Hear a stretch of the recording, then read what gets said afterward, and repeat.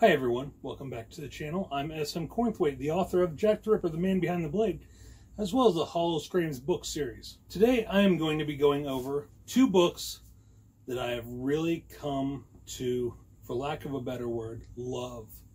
That is The Whispering Dead and The Ravenous Dead by Darcy Coates. So stay tuned.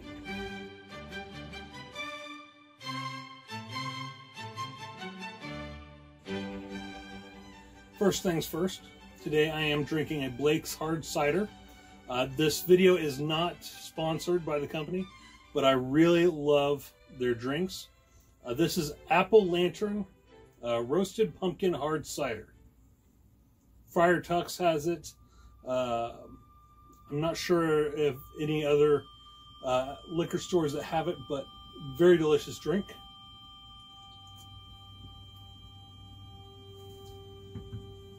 So anyway, I've been a Darcy Coates fan since the end of summer. I was walking through Barnes & Noble and looking for a ghost story to get into in order to find inspiration for my own writing. I came across the horror aisle. Stephen King was first, and then I came across Darcy Coates. I had never heard anything about her. I didn't know at the time that she was a USA Today best-selling author. The title, which was The Haunting of Ashburn House, had just caught my eye, and I bought it and decided to give it a try. I read it. It took me, since I read it in parts, it took me about 2 or 3 days. I really enjoyed it. My wife saw how much I was enjoying it, so she downloaded it on Kindle, because we have Kindle Unlimited, so she went ahead and downloaded it, read it. She enjoyed it too.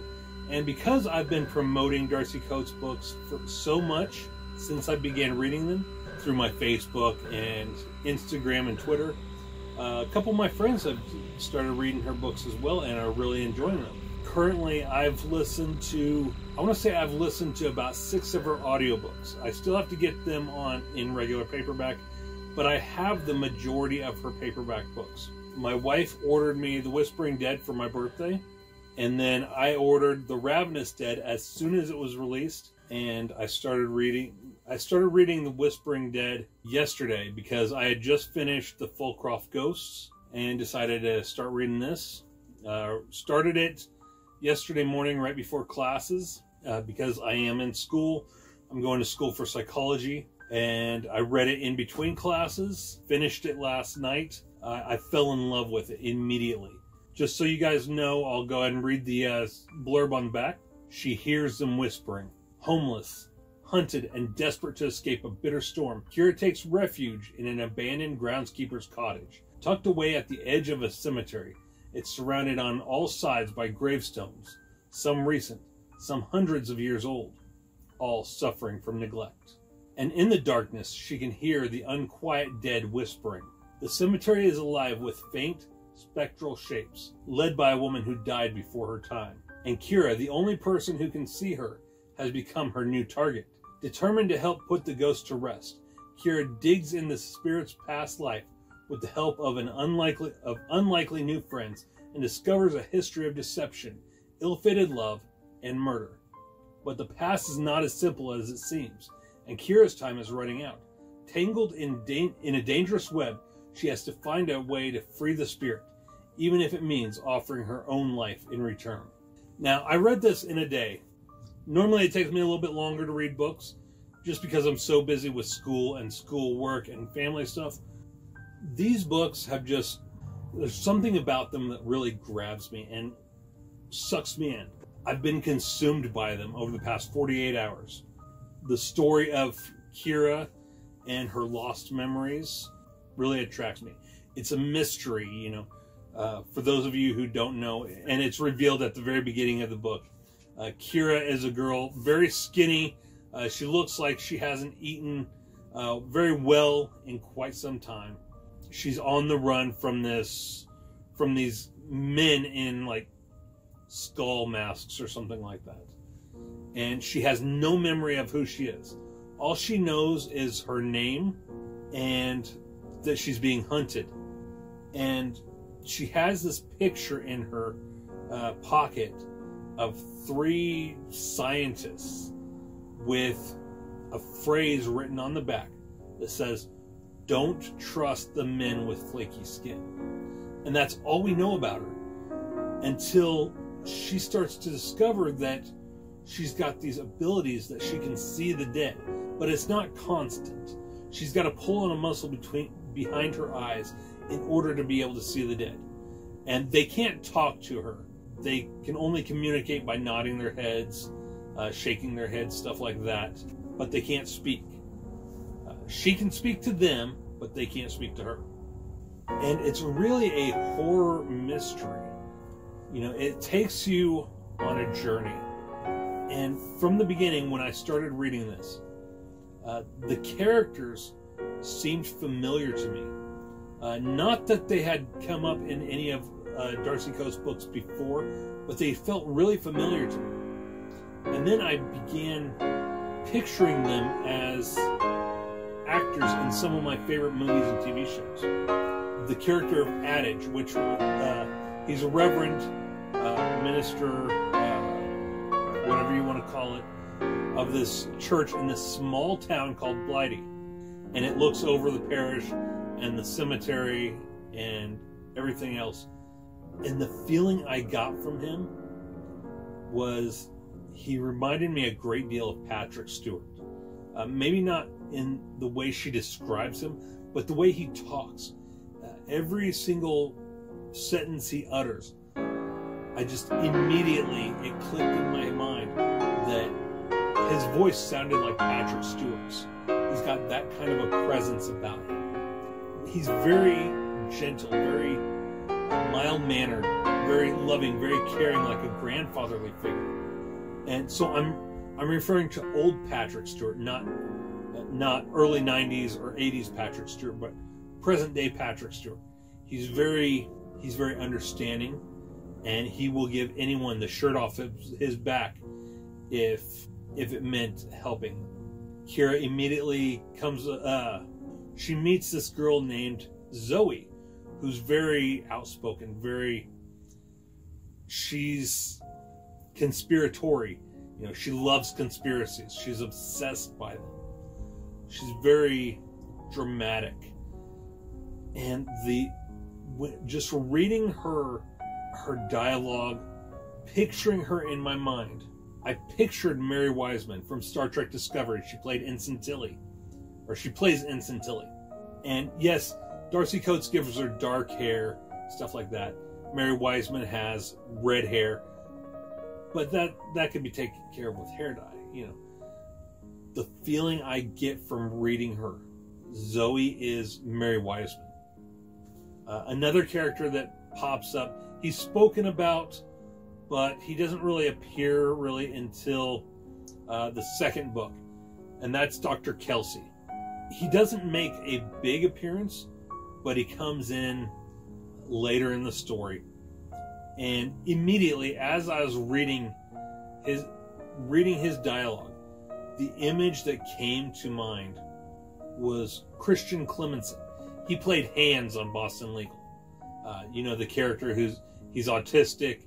He's constantly wiping his hands. He's constantly trying to get the partnership, but because of his autism, because of his sweaty hands and everything, he's never able to get partnership, and he ends up holding the law firm hostage. That is who I picture when I think of Dr. Kelsey. The other characters like Mason and Keira, those I can see them in my mind, but they don't really fit with anyone that I've seen so far in television or movies. I understand that Darcy Coates, she's Australian, so there's a lot of, I'm sure that in her books, she doesn't really state it, but it sounds like her books take place in Australia or perhaps even the UK. Now, when it comes to Keira, I get the impression that she almost seems American. Zoe, you could tell by her speech patterns and everything, she's Australian. She constantly says "oi" and stuff like that. She's either Australian or She's, I think it's the southern part of Britain, the lower class British that speak like that, the oi and stuff like that. So she's either Australian or British. When it comes to Mason, he really sounds British in my mind. The entire story takes place in the town of Blythe, aside from a small part in the Ravenous Dead, which takes place in a neighboring city that's like 6 hours away, I think they say in the book, called Clemenston or something like that. These books are like they're gothic horror mystery adventure. You think it's going to go one way and then it goes another, and there's a lot of twists and turns in Darcy Coates' books. Some of her earlier stuff, the Haunting series, you knew what was going to happen because she had like a pattern. She would build the story, and then you would get the false revelation, and then action, and then the true revelation. And this does have some of that, but it's not as obvious as in the Haunting series. And I'm not saying that's a bad thing. I actually like that. Now, the Ravenous Dead, reading this, I started it this morning. Or no, I started it last night once I finished this one because I couldn't stop reading. So I started this last night, finished it today, and as I was reading it, I really fell in love with the characters. Keira, Zoe, Mason, Adage. I really fell in love with them. And there's a character in here, Harry. He doesn't play a big role. He does play a role nonetheless, and he's important to the story. Now, this book, I wasn't as surprised with how it turned out as I was with this one. This twist, you really have to pay attention. If you pay attention, you won't be surprised until the very end. A lot of the stuff in this it's obvious. I don't want to give too much away because this is a very new book. It just released on March 19th, I want to say. So many people may not have read it yet. But the story builds like a mystery for you to figure out. Everything is there for you to figure it out. But at the same time, the very end, the final revelation, it's something that takes you by surprise, and you don't realize it until right as it's unfolding. Like I said, I really fell in love with these books. I hope Darcy Coates continues the series beyond book 3, which isn't due out until next year, The Twisted Dead. I'm going to have to pre-order it if it becomes available for pre-order, because I am just in love with these characters. I have never felt this way about a book or a series of books before, or characters in a book. Even in my own books, I've never fallen so completely in love with characters or a story before. I want to see it continue. In fact, reading these would make for a great television series, an ongoing television series. The Whispering Dead could be an entire season by itself. The Ravenous Dead could be another season. That's how great it is. And I'm really looking forward to see, there's a cat in here called Daisy. She's very suspicious. The author makes hints towards what she could possibly be. I think she's a familiar. Those of you who aren't familiar with familiars, they are animals they're kind of like guardians of witches. And she doesn't come out and say that, but that's the feeling I'm getting from Daisy the cat. I think she's a familiar. I think she's connected to Keira, and I think their lives are locked together.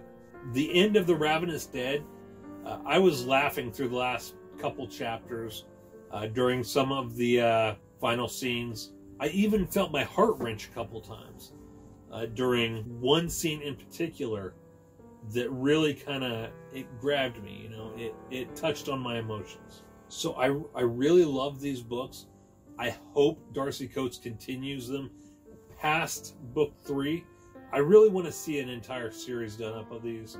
I think Keira's got a lot more stories, a lot more adventures than just the next one. And I would really like to see these get turned into a TV series. That's how much I really enjoyed them. And I've never said that about books before. I've read a lot in the past year. I actually credit Darcy Coates for getting me back into reading. I've never really been a big reader. I would read occasionally, but since school since I left high school, I barely read through my 20s. Through my mid to late 30s, I started reading John Douglas books, getting into true crime and stuff. But it was Darcy Coates that really got me, really built my love for reading. You know, I think I read, between physical books, ebooks, and audiobooks, I think I consumed around 100 books last year. Already this year I'm at, I want to say 30, and we aren't even halfway through the year yet. It's all thanks to Darcy Coates. I started reading her books back in late summer, early fall, I want to say. And already I've built up quite a collection. Yeah, I hope you guys consider giving these books a try. The Whispering Dead and the Ravenous Dead. And then next year, the Twisted Dead is coming out. I can't wait for it. I love this series and I want to see it continue. If you guys have read these books, let me know in the comments below what you think. And yeah, I mean, if you haven't read them, I highly suggest you go out and give them a try. They are on, I want to say they're on Audible. I want to say they are on Kindle. All of Darcy Coates' books, I believe, are available in Kindle Unlimited. The majority of them are also available through Audible. I get a lot of her books either from Barnes & Noble or Amazon myself. Give them a try, give them a read. I promise you, you won't regret it. I've been SM Cornthwaite, and this has been a book review. Take care, readers.